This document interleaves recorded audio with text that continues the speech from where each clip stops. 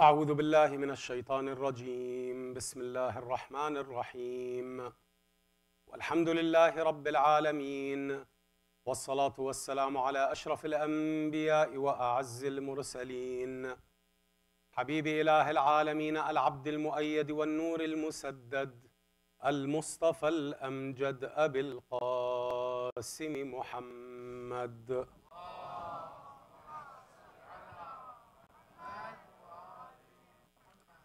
صلى الله عليه وعلى آله الطيبين الطاهرين. أما بعد، فيقول الحق وقوله الصدق في محكم التنزيل. بسم الله الرحمن الرحيم. ما كان الله ليذر المؤمنين على ما أنتم عليه حتى يميز الخبيث من الطيب. آمنا بالله ورسله. صدق الله العلي العظيم. To hasten, اللهم صل على محمد وعلى محمد وعلى فرجهم. To hasten the reappearance of our awaited Imam, Ajjalallahu Ta'ala Farajahu Sharif, I request we recite 3 salawat with the loudest of our voices.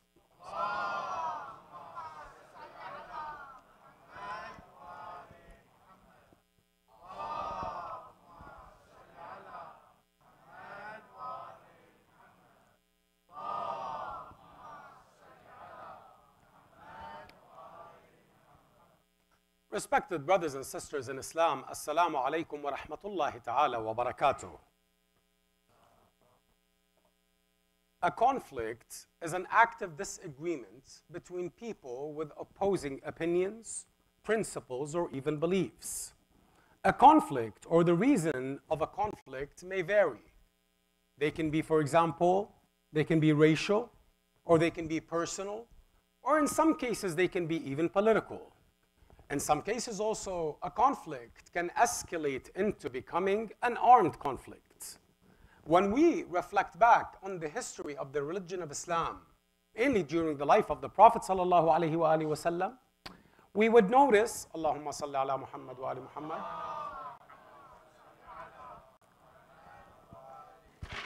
we would notice that the Prophet ﷺ, along with the Muslims, had to go through many conflicts, beginning with the Battle of Badr and ending with the Battle of Hunayn. Those conflicts were mainly centered around the revelation of the Holy Quran and the spread of the Islamic da'wah, and where you will find that Quraysh and its allies employed all their powers to confront the Islamic da'wah.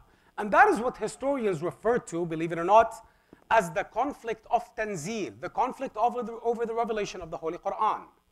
After the martyrdom of the Prophet ﷺ, there also began many stages of conflicts, and that were referred to as inner conflicts in the Islamic society. Historians call them the conflicts over ta'wil, the interpretation of the Holy Quran. And many of us memorize the hadith of the Prophet ﷺ, in where he says to Imam Amir al-Mu'mineen salawatullahi wa salamuhu alayhi, Ya Ali, أنا أقاتل على التنزيل وأنت تقاتل على التأويل. O Ali, I will fight over the revelation of the Holy Quran, and you will fight over the interpretation of the Holy Quran. And those conflicts, then the beginning of the stages of those conflicts, they did not escalate to become armed conflicts. Take, for example, a conflict that began during the reign of the first Khalifa Abu Bakr.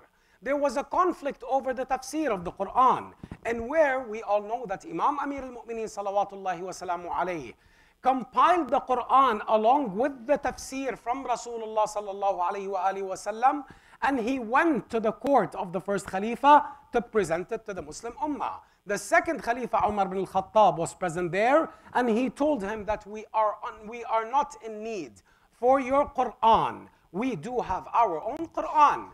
And it's as if he's insinuating that as if Ali ibn Abi Talib alayhi salam invented a new Quran. That was one of the conflicts. Or for example, take a conflict that also was present during the reign of the second Khalifa, which was also very dangerous indeed. And even though those conflicts were not armed per se, yet they did affect the Islamic Ummah and the future of it indeed. So that conflict that began during the era of the second Khalifa was referred to as the conflict over the documentation of hadith, where you will find that the second Khalifa, He prevented the companions of the Prophet ﷺ to document the hadiths that they heard from the Prophet ﷺ, much less narrating them. And then what did he do in return? What he did is that he encouraged people to memorize the Holy Quran. In fact, he set rewards with a lot of money for the ones that would recite the Holy Quran. And thereupon you will find that there was a group that arose in the Muslim society referred to as Al-Qurra, the reciters. These are the ones that memorized the Holy Quran upon the advice of the second Khalifa and were given extra pay, a great salary, a lot of money from the Muslim treasury. And that resulted in what? That basically resulted in a rise of a theocratic, religious, political group in the Muslim Ummah that later were known as the Khawarij. Don't you realize that? And the fact that they were detached from the tafsir of the Quran, it made it extremely hard in order for you to speak any sense with them, just like what happened with Imam Amir al-Mu'minin alayhi salam during the Battle of Siffin. And thereupon, the second stage of that inner conflict, referred to as the conflict of ta'wil, of the interpretation, began. And it only began during the reign of Imam Amir al-Mu'minin salawatullahi wa salamuhu alayhi. Sallu ala Muhammad wa ali Muhammad. I ask you if you don't mind to rise inshallah and come forward so the ones that are coming from the back would find a spot to sit in. رحم الله من ذكر القائم من آل محمد. Bring it down a little. More. This is perfect.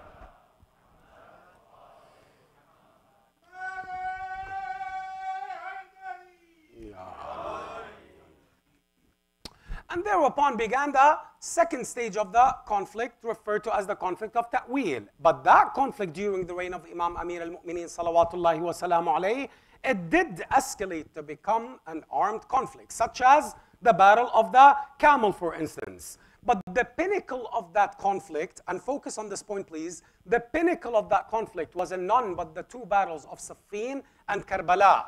And if you were to reflect on both Siffin and Karbala and reflect back on the history of the early stages of the da'wah in the Prophet during the life of the Prophet ﷺ, you would notice that Siffin and Karbala were none but an extension of Badr and Uhud. The pioneer of shirk, Abu Sufyan, was present in the both battles of Badr and Uhud. And thereupon also the pioneers of the ones that stood in front of the revival of the true teachings of the religion of Islam were none but the sons of Abu Sufyan, Muawiyah and Yazid. And may Allah bless the soul of Ammar ibn Yasir radwanullahi ta'ala alayh. Ammar ibn Yasir, when he was approached in the Battle of Siffin by some companions, and he was asked as to why were you standing on the side of Ali ibn Abi Talib alayhi salam, fighting against Muawiyah and some other companions. Focus on the reply of Ammar.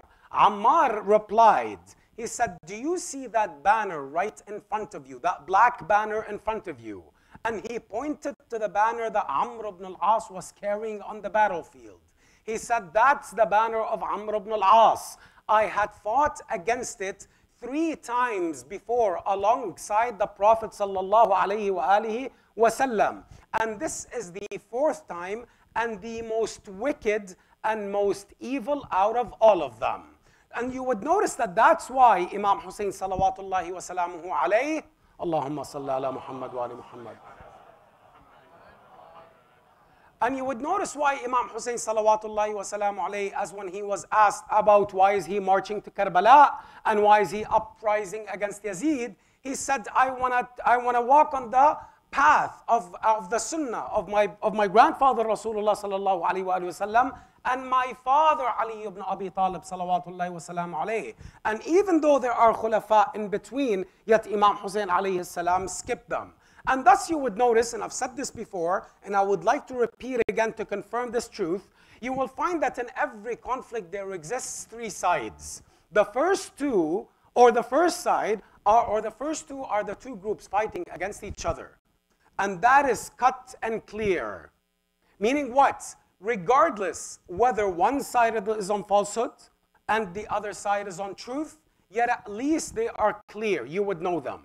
And then there is that third side, and that is considered the side that stands in the middle, or what is referred to as the neutral side.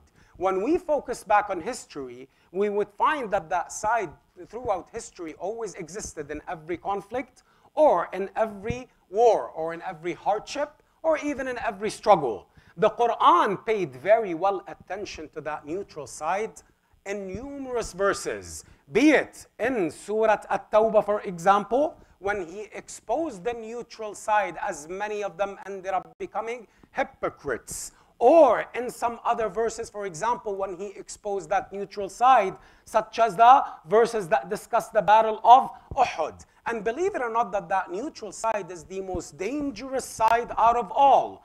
And in many cases, that neutral side ended up becoming the decisive factor.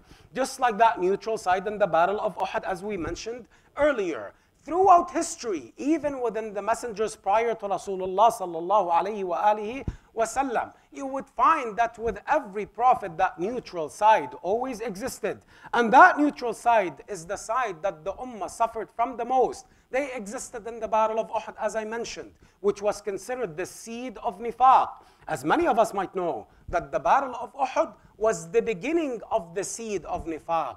It exposed a political party within the Islamic Ummah that became hypocrites, led by Abdullah ibn Abi Salul. And they ended up being the decisive factor in the Battle of Uhud, along with what we refer to as the fifth column. Meaning what? The hypocrites that are or do exist in every movement or every uprising, and they act within it, yet in reality they are acting against it. So that side always existed, be it in Uhud as we mentioned, be it in Tabuk, or even in the Battle of Jamal, or take, for example, the Battle of Siffin. Imam Amir al-Mu'minin alayhi salam would sit on the Minbar of Kufa and encourage the Muslims to join the campaign to fight Muawiyah ibn Abi Sufyan.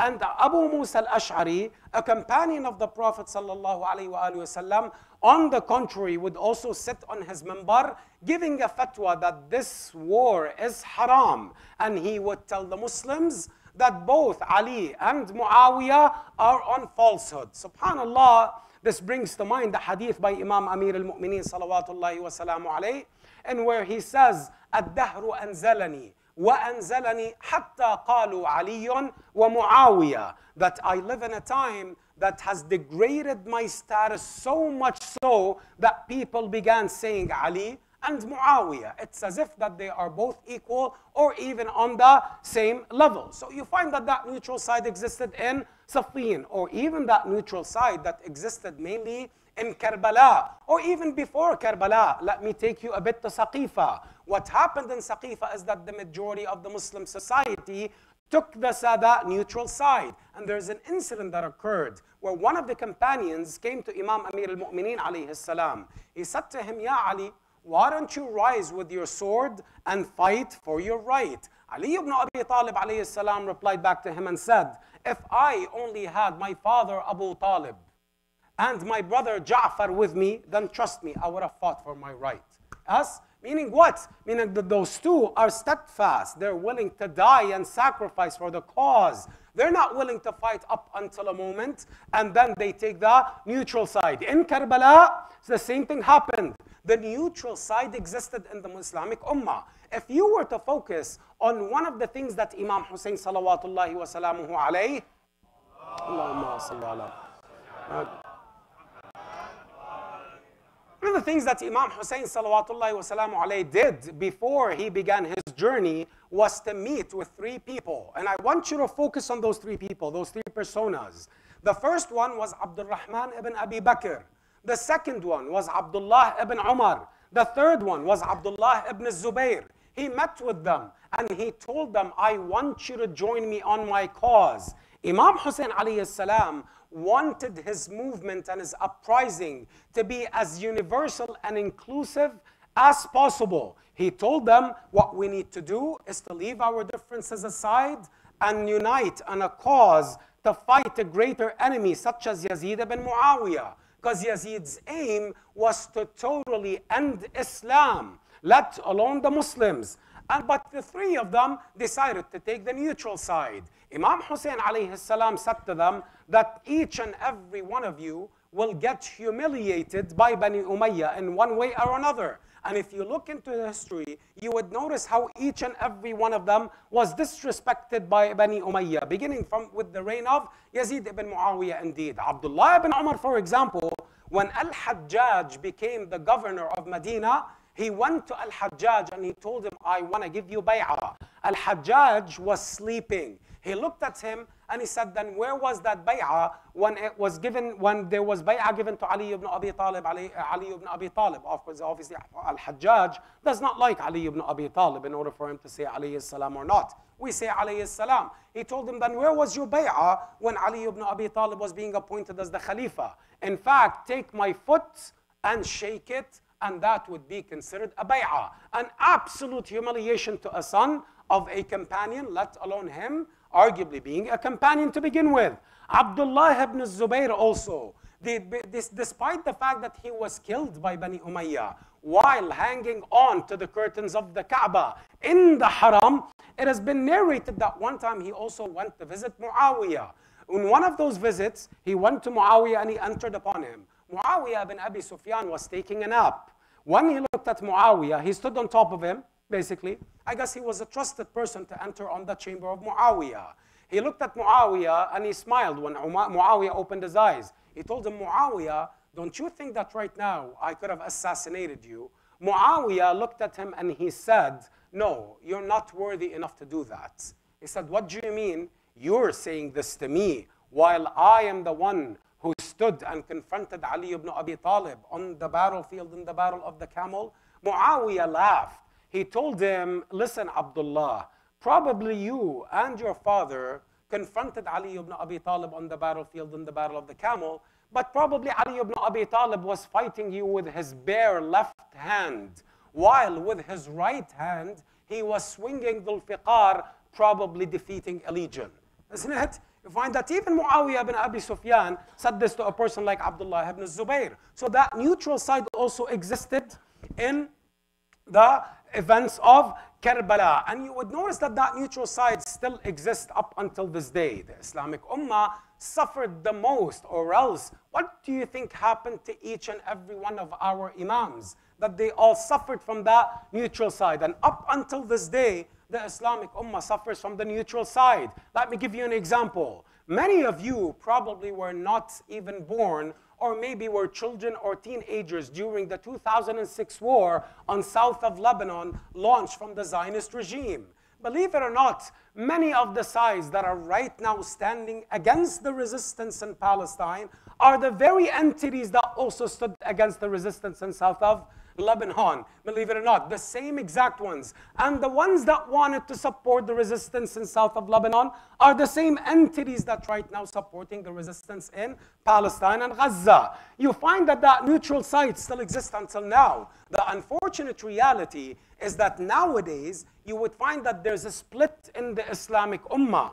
And that split not only consists of Shia and Sunnah. No, you find that there are Sunni, Shia, standing even against Palestine. And on the contrary, there are also Sunni Shia standing with Palestine. And yes, even though it is hard to digest and fathom, but it is unfortunate that some people who claim to follow the message of the Ahlul Bayt and follow the school of thought of Muhammad and Al-Muhammad, they come and they speak against resistance. Many people, that are the same exact very people that said that we are not to be involved in the Battle of Karbala, that this is a war of the kings. Those very people still exist. Some people, the unfortunate reality, and what really does not make any sense to me is that how could a person who believes in the Ahlul Bayt school of thought not see with clarity and truth? May Allah bless the soul of Shahid Mutahhari. Shahid Mutahhari said something genius one time. He said the shimmer of 1400 years ago is dead.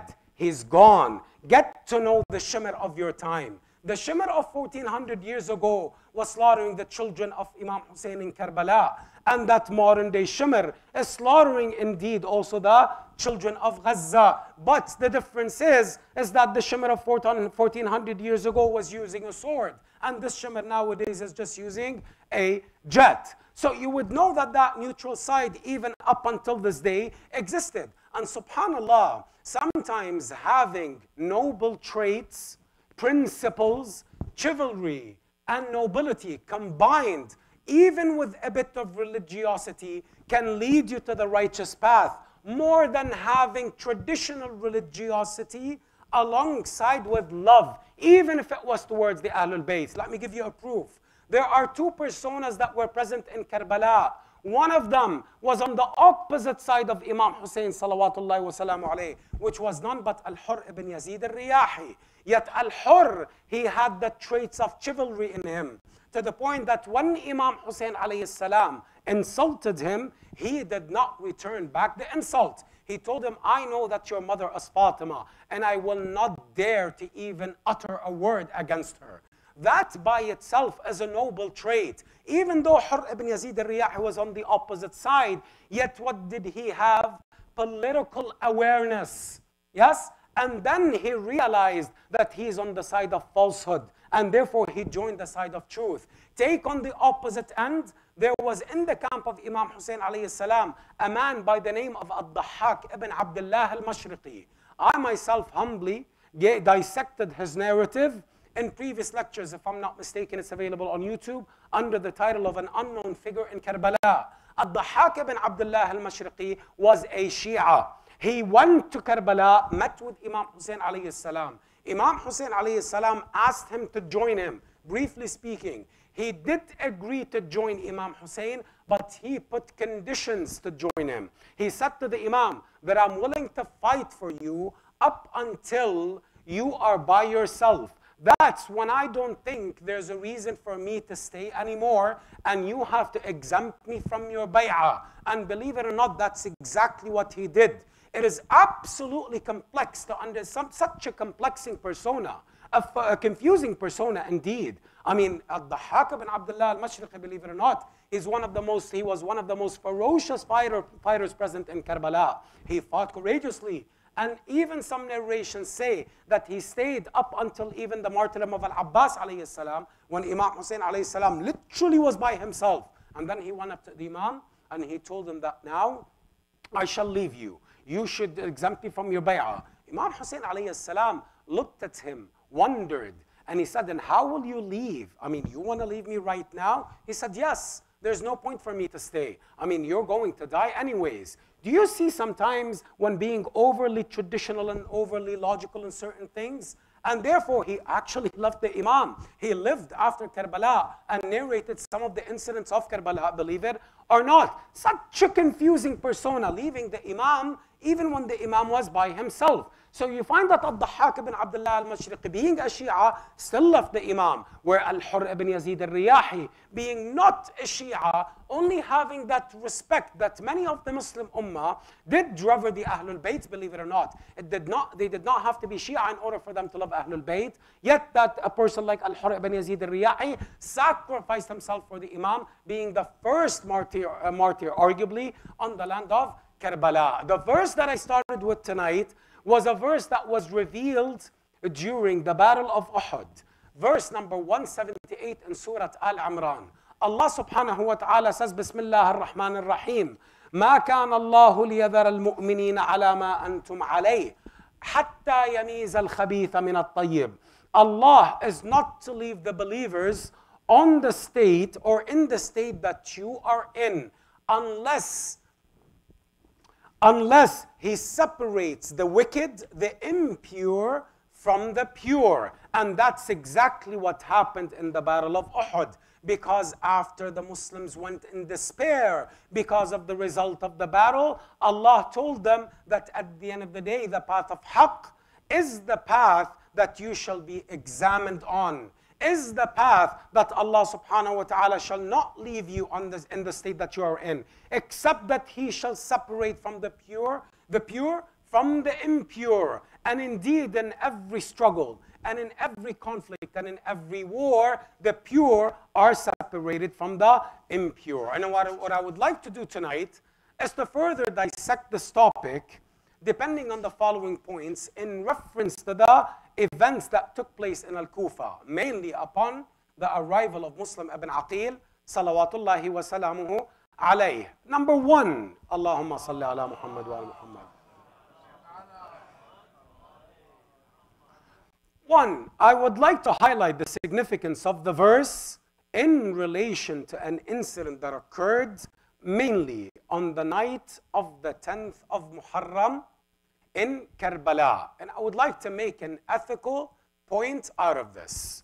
The second point, I would like to briefly shed the light on Kufa from a social perspective. And the third and final point is that what was the turning point in the events that took place in Al-Kufa. And before I proceed, I would like you to provide me with a loud salawat.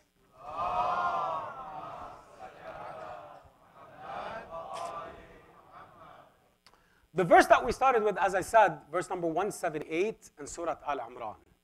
That verse, Imam Hussein salawatullahi wa salamu alayhi was reciting it on the night of the 10th of Muharram. What happened is that when both armies set camp, Imam Hussein alayhi salam, he placed guards on the outskirts of the camp. Those two guards were Burayr ibn Khudayr al-Hamdani, Ridwanullahi ta'ala alayh, and the other one was Ad-Dhahhak ibn Abdullah al-Mashriqi, the one I just mentioned earlier. On the other side also, Umar ibn Sa'ad placed guards on to protect the camp. What happened is that Imam Hussein alayhi salam was walking around the camp and he was reciting this verse. Allah will not leave the Muslims or the believers in the state that you are in unless he separates the impure from the pure. One of the guards of Yazid ibn Muawiyah, or the army of Yazid ibn Muawiyah, looked at Imam Hussein and he said, "Oh Hussein, are you claiming that you are the pure and we are the impure, we are the wicked? But no, by God, you are the impure and we are the pure." You understand the dangers sometimes of religiosity without awareness? That person probably memorized the Quran. That person probably read the Quran, but did not come on the verse of Ayatul Tathir that Imam Hussein alayhi salam is of the pure mentioned in the Holy Quran. Ad-Dhahhak ibn Abdullah al-Mashriqi looked at Burayr ibn Khudayr. He said, "Burayr, do you know who this is?" He said, "No." He said, "This is Abu Harb al-Subay'i, a man named Abu Harb al-Subay'i from Kufa. He's a soldier in the army of Yazid ibn Muawiyah and Karbala." Burayr ibn Khudayr, he stood up and he walked up to Abu Harb al-Subay'i and he wanted to preach to him.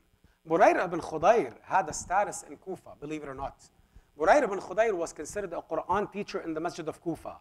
Many of the people of Kufa were very familiar with Burayr ibn Khudayr and they looked up to him, they honored him. To the point that, believe it or not, when Burayr ibn Khudayr appeared on the battlefield in Karbala, many of the Kufans did not want to confront him, did not want to kill him out of respect at the fact that he was a Quran teacher. Okay? Burayr ibn Khudayr went up to Abu Harb al-Subay'i. And I want you to focus on this and look what happened. See, I've said before that there are certain incidents that took place in Karbala that are worthy to reflect upon. Not only the brutality and the tragedy and the killing that happened, is that reflect on those incidents. And sometimes let's reflect on ourselves because we might be put in the same exact test. Isn't it? Burayr ibn Khudayr, and watch the dangers of choosing wrong friends in your life. The dangers of associating yourself with people that are immoral and what they could lead you to. Burayr ibn Khudayr looked at Abu Harb al-Subay'i and he said, and he preached to him, he said, "Why don't you repent? Or at the least, why don't you join us? Or at the least repent." Abu Harb al-Subay'i looked back at him and he laughed. And he said in Arabic, وَمَنْ يُنَادِمْ يَزِيدَ بن عَذَرَةَ. He had a friend. He had a friend named Yazid ibn Adhara. Yazid ibn Adhara was considered his drinking buddy. Nowadays, you hear this expression sometimes. Some people say, "This is my drinking buddy." When Ad-Dhahhak told Burayr ibn Khudayr that this is Abu Harb al-Subay'i, he told him that Abu Harb is known to be, focus on this, a person who loves entertainment majalis. He always likes to entertain himself. He's never serious. You know, subhanAllah, there's a beautiful hadith that comes from Imam As-Sadiq salawatullahi wa salamu alayhi. Allahumma salli. Imam As-Sadiq alayhi salam says in a narration, Majalisuna madarisuna. Our majlis is our madrasa. This is the point of majalis. He told him that Abu Harb al-Subayyi is a person that likes entertainment majalis, right? He joins entertainment majalis. How many of us sometimes get invited to a party and they say, no, I'm just going to sit there, but I'm not going to drink. Or I'm just going to hang out for a second, for a bit, but I'm not going to pay attention to the music in the background. How many of us get invited to weddings and are forced, or they feel compelled to go because it's a family relative, even though that wedding might have haram in it, might have mixed gathering in it, it might have music in it, haram music in it. But then we say, you know what, I'm just going to show up, pay my respects. There's nothing I can do about it. He told him that that man, this is the type of majalis that he likes. He told him, huwa rajulun mibtalun. He likes entertainment majalis. He likes batil. He likes the majalis of batil. Mithakun. He's a joker. He's never serious. He always likes to joke. You know, there's a beautiful hadith by Imam Amir al-Mu'mineen alayhi salam. It says what? That was a lazy salawat, by the way. I expect a louder one.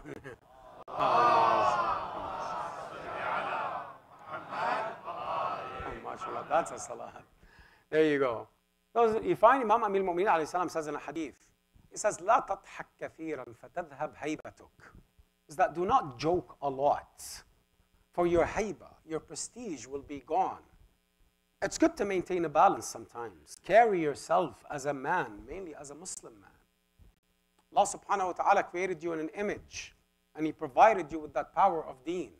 It's not wrong to have a sense of humor, but it's two different things to have a sense of humor and to become a derider, a mocker, that you're constantly mocking people, right? And just a short search on YouTube, and you find those pranks videos, indeed. That you wonder sometimes is that how much our society is degrading to that level. That you want to be famous on social media, all what you need to do is just expose your stupidity, isn't it? It's that foolishness. SubhanAllah, that's how we become famous nowadays. He said, وَرَجُلٌ مَطَّالٌ مَطْحَاكٌ مُنَادِمٌ. Munadim what? Meaning that he sits in the majalis of khamr, majalis of alcohol. When Burayra ibn Khudayr preached to him, this person lived an immoral life, addicted to his own desires, to the point that he said, then what about my friend Yazid ibn Hadara? He said, I have a friend that is considered my drinking buddy. We go out together all the time. Is that who's going to stay with him? Who's going to go out with him? Who's going to keep him company? You realize sometimes something as simple as many of us that are sitting in this room, whether when we were younger or even now when we have children, when your parents warn you from having the wrong friends in your life, and you rebel, and you always retaliate and tell them, no, these are my friends. I still want to hang out with them. They're saying this for a reason. You see, psychologists say that every person or every human being passes through a stage from the age of 14 up until the age of 19, 20. In that stage, each one of us would look at his parents and say, my parents are stupid. My parents don't know what they're talking about. My parents are too ignorant. They're not upgraded. They're too old school. And then when you hit 21, or when you get married, you look back and you say, my parents were right. My parents were absolutely right. And what's the solution to this? I'm not going to raise a problem without providing a solution. The solution is invest in proper friends for your children. Because every child at that age will not pay attention to their parents. Your father, right? Or for example, your child will look at you and you would give them a piece of advice. And they would not listen to you. But you might even have a friend, or their friend's father might give them the same piece of advice, and they would actually pay attention to it. How many of us sometimes would have a child that would run back to us and tell us, oh, my best friend's dad told me this. Well, I've been telling you this all this time, isn't it? Yeah? You know what they say, right? They say every Maulana has that one son that ends up giving him a headache, right? Well, of course, they're too busy guiding others and neglect their own children sometimes. You know, that they everyone has that one son that ends up making his beard go gray, right? No, alhamdulillah. My son is still not that old, inshallah. Who knows what's going to happen later. But basically what you need to do is invest in the proper friends. Have proper surrounding around you. Because you need to face that stage of your child. They will think that you're stupid. You're not saying anything right. You cannot understand them. So invest in the proper friends. Yazid, Abu Harb al-Subay'i, that's exactly what he said to Burayd ibn Khalid. Could you imagine? Only because of an immoral friend, not only he was taking the path of falsehood, but he was willing to kill the grandson of Rasulullah sallallahu alaihi wasallam himself. Compare Karbala to the time before the reappearance of our awaited Imam Ajjallahu ta'ala Faraj Sharif, and you be the judge. Moving on to the second point.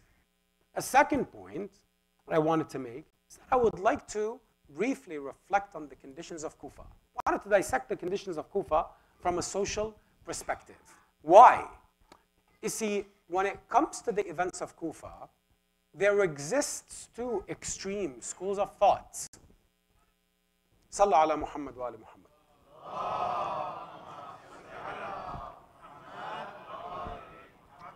There's a school of thought, or there's a group of people that have already formed an idea in their mind that the people of Kufa were a people of treachery and betrayal, and they betrayed Muslim ibn Aqil, much less Imam Hussein salawatullahi wa salamu alayhi himself.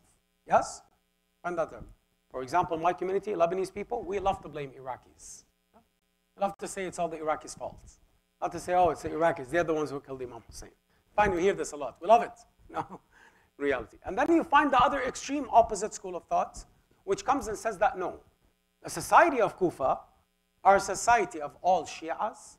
They're all lovers of the Ahlul Bayt, but there are certain circumstances that occurred that prevented them from supporting Muslim ibn Aqil and Imam Hussein alayhi salam on the land of Karbala. And believe it or not, both of them are absolutely wrong. If we were to look into the society of Kufa, number one, what I would like to say is that we would notice that the society of Kufa consisted of many fractions and ethnic backgrounds. It was a society of diverse ethnicities. It wasn't even a fully Muslim society. Many other religious communities existed in Kufa. And even to begin with, Kufa was built as a military base. And the Muslim military consisted of people from different sects of Islam and school of thoughts. So the society of Kufa was not fully Shia, in fact. It was a society that was so diverse, and even within the same tribe, believe it or not, there were two different schools of thought. Take, for example, the tribe of Bani Kinda. Bani Kinda are a tribe that you would find the most devout Shia individuals within that tribe, like Hijr ibn Adi al-Kindi. On the contrary, you would find the most ones that hate Ali ibn Abi Talib alayhi salam, like who? Al-Ash'ath ibn Qais al-Kindi. Bani Umayyah thoroughly worked on causing that split in every tribe. For example, they would go to Muhammad ibn al-Ash'ath, the son of al-Ash'ath, and they would promote him as the chief of the tribe of Bani Kinda. Why? So he can stand opposite to Hijr ibn Adi al-Kindi, and thereupon gain the loyalty, Bani Umayyah would gain the loyalty of Bani Kinda. Despite the fact also that Ibn Abil Hadid al-Mu'tazili, the Sunni scholar, he comes and says that the Shias of Al-Kufa were, believe it or not, considered a minority. And even that minority were victims of ethnic cleansing. He documents those crimes, believe it or not, mainly after the martyrdom of Imam al-Hasan salawatullahi wa salamuhu alayhi.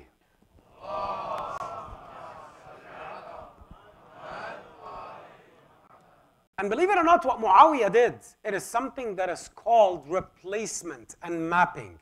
And by the way, that's how Qum was formed. It was the Shias that were pushed out by Bani Umayyah, and they were pushed out to go live in Qum. So basically that was the society of Kufa, that even within the same house, by the way, the same house was not, everybody in the same house was not on the same aqidah. I'll give you an example. We all know that the killer of Ali al-Akbar, salawatullahi wa salamu alayhi, was none but Murrah ibn Munqidh al-Abdi, isn't it? Yes. Murrah ibn Munqidh al-Abdi. What do you want more than a person that killed Ali al-Akbar, alayhi salam? His sister, he had a sister named Maria al-Abdiyya. Maria al-Abdiyya was a devout Shia, to the point that her house in Kufa was considered literally as an Imam Barga. And it was a house that Muslim ibn Aqil resorted to take bay'ah from the Kufans over there. So the society of Kufa consisted of many beliefs and aqa'id at the same time. On the other hand, if we were to focus on certain incidents, then we would notice that the society of Kufa was never Shia, even from before, even during the reign of Imam Amir al-Mu'mineen alayhi salam. I'll give you an example. Imam Ali ibn Abi Talib on his deathbed, what did he tell to his son Imam al-Hasan alayhi salam? He told him, "O bunay, ghayyib qabri."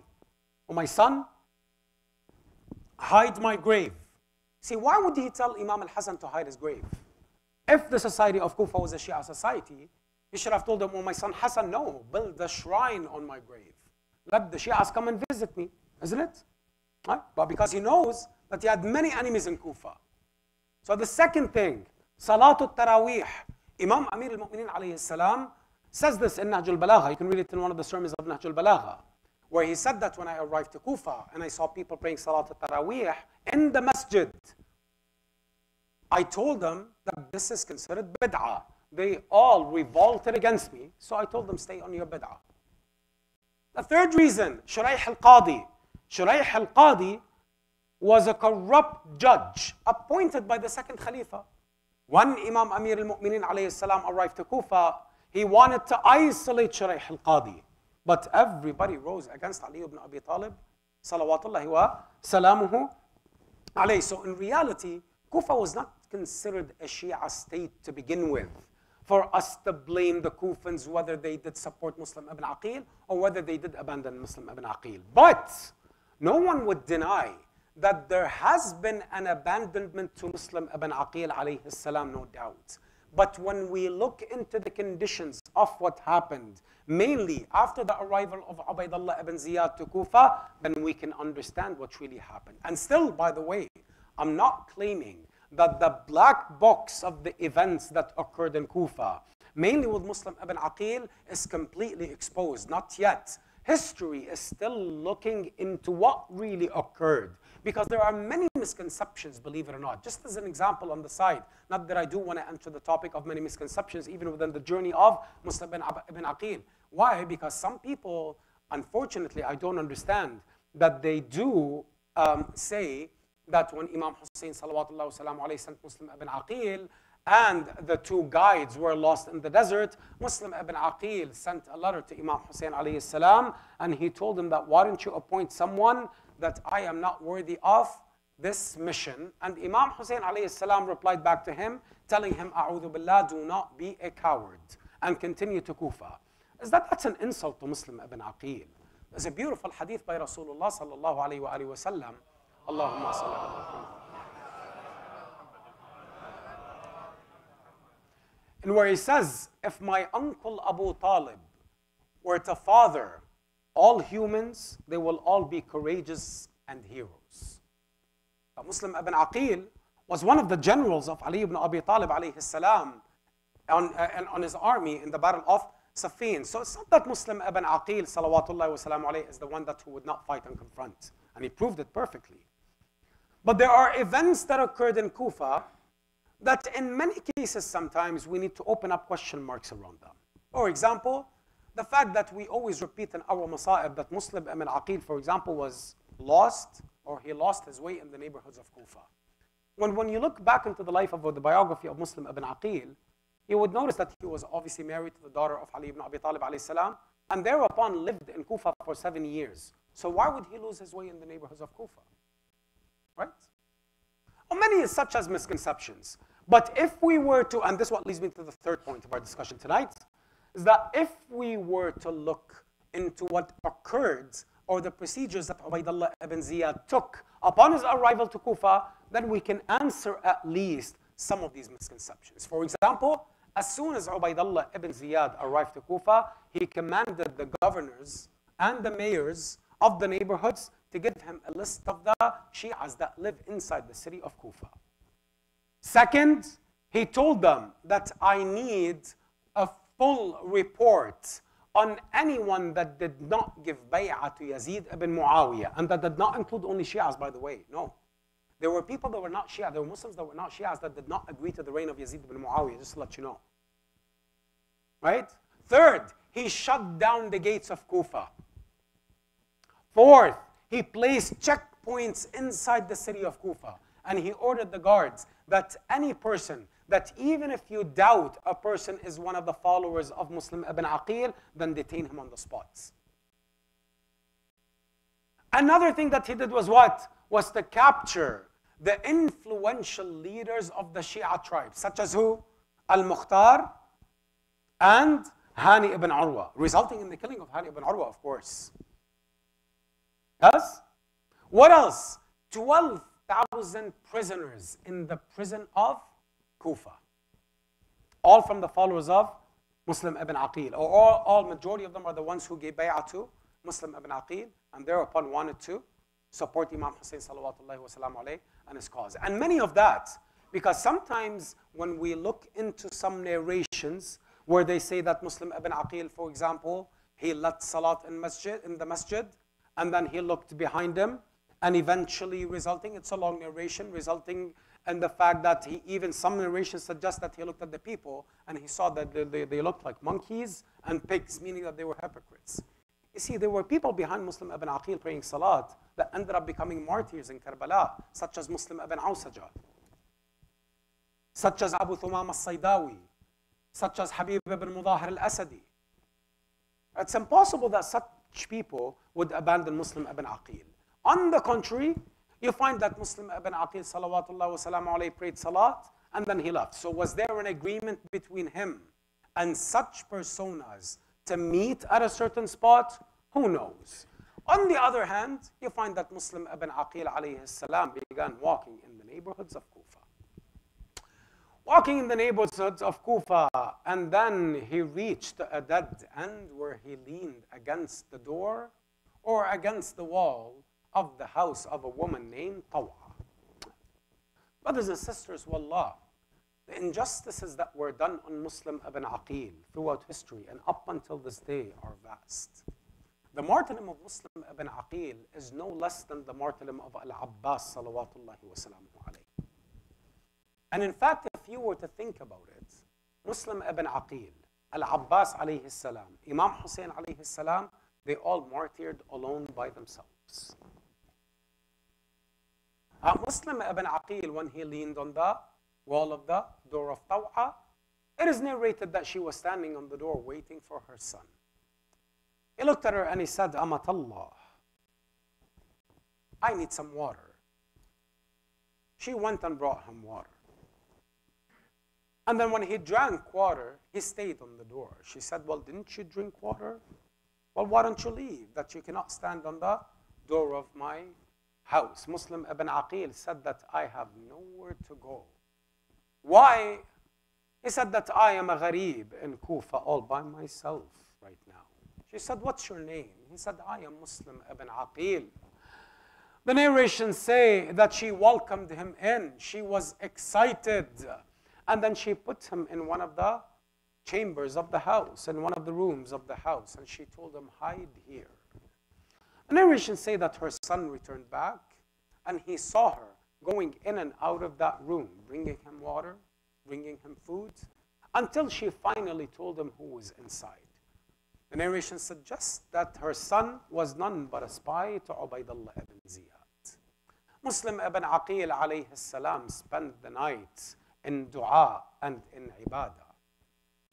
And then by the morning, Ubaydullah ibn Ziyad sent Muhammad ibn al-Ash'ath with a legion to capture Muslim ibn Aqil. The narrations say that Muslim ibn Aqil alayhi salam stood up, he took his sword and he went out and confronted them. He fought them courageously One narration suggests that Muslim ibn Aqil alayhi salam grabbed the gate of the house and he threw it up. And then he went out and confronted them by himself.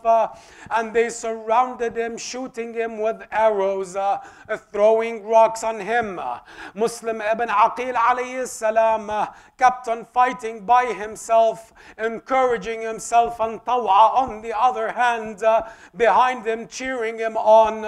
For O mu'mineen, Muslim ibn Aqil alayhi salam was by himself. Muhammad ibn al-Ash'ath, he sent to Ubaydullah ibn Ziyad. He told him, Ubaydullah, send me another legion, send me more troops, as I am fighting Muslim ibn Aqil. Ubaydullah ibn Ziyad told him, he is only one man and you have a full legion with you. He said that one man is Muslim ibn Aqil. That one man is the grandson of Abu Talib. That one man is the nephew of Ali ibn Abi Talib. O mu'mineen, they were only able to defeat Muslim ibn Aqil through a trick. They dug a hole for him. He fell into the hole, and thereupon they captured him, bleeding from his mouth, bleeding from his head, and they took him to Ubaydullah ibn Ziyad. Muslim ibn Aqil entered upon Ubaydullah ibn Ziyad. Umar ibn Sa'd was standing there. One of the guards told Muslim ibn Aqil, why don't you salute the Emir? Recite the salam to the Emir. Muslim ibn Aqil replied, he is not my Emir. Amiri Hussein wa ni'mal Amiri. He said that my Emir is Hussein, and he is the best of Amir. He is the Amir worthy for me to call him Amir. Amiri Ali. My Amir is Ali. One like me would not salute a man like Ubaydullah ibn Ziyad. Ubaydullah ibn Ziyad, O mu'mineen, looked at Muslim and he said, whether you salute me or not, you shall be killed.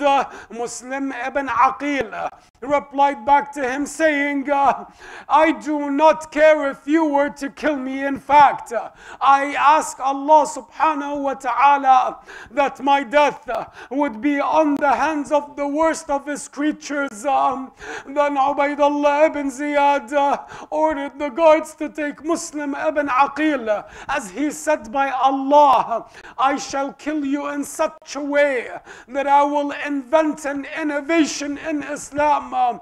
He commanded his guards to take him up to the roof of the palace. He told them to cut off his head. Muslim ibn Aqil said, allow me, give me some time to pray 2 rak'at. He stood in his salat, Allahu Akbar, and then he finished. He stood up, he pointed towards the path that leads to Karbala, and he said, Assalamu alayka ya Aba Abdullah. Muslim ibn Aqil's head was cut off. His body was thrown from the top of the roof down to the ground. It is narrated that Imam Hussein alayhi salam was on his way when he stopped, and he said, Inna lillah wa inna ilayhi raji'un. And then he carried one of the daughters of Muslim ibn Aqil. He put his hand on her head. She said, oh uncle, why are you doing to me what normally is done to the orphans?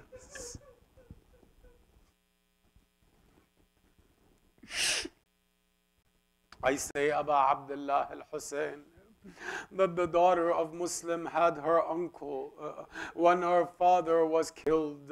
Yet your daughters did not have anyone around them when you were killed on the land of Karbala, running from one tent to another.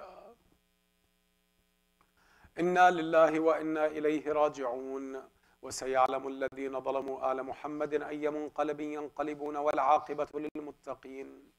اللهم كن لوليك الحجة ابن الحسن صلواتك عليه وعلى آبائه في هذه الساعة وفي كل ساعة وليا وحافظا وقائدا وناصرا ودليلا وعينا حتى تسكنه أرضك طوعا وتمتعه فيها طويلا برحمتك يا أرحم الراحمين. وصل اللهم على محمد وآله الطيبين الطاهرين.